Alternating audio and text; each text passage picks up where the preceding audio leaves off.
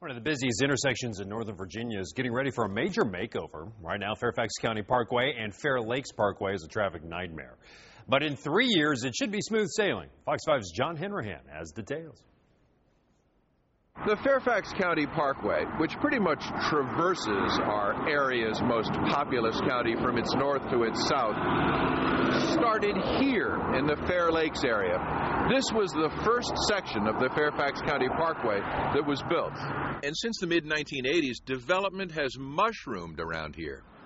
Even though there are multiple lanes of traffic available with signalized left turn lanes, the intersection of the Fairfax County Parkway and Fair Lakes Parkway is one of the most congested and slowest in Northern Virginia. Oh, I know this intersection very well. I travel it on a regular basis. How bad is it?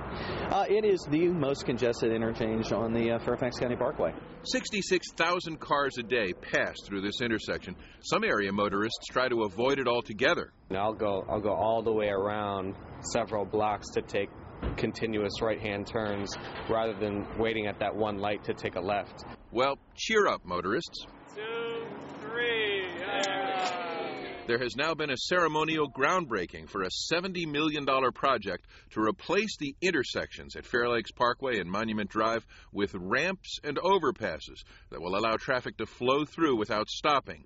Where in these tight economic times did the money come from? $41 million is federal stimulus money. Stimulus money has made a huge difference for us in Fairfax County. Board Chairman Sharon Bulova points out projects at both ends of the Fairfax County Parkway have been accelerated with federal stimulus funds.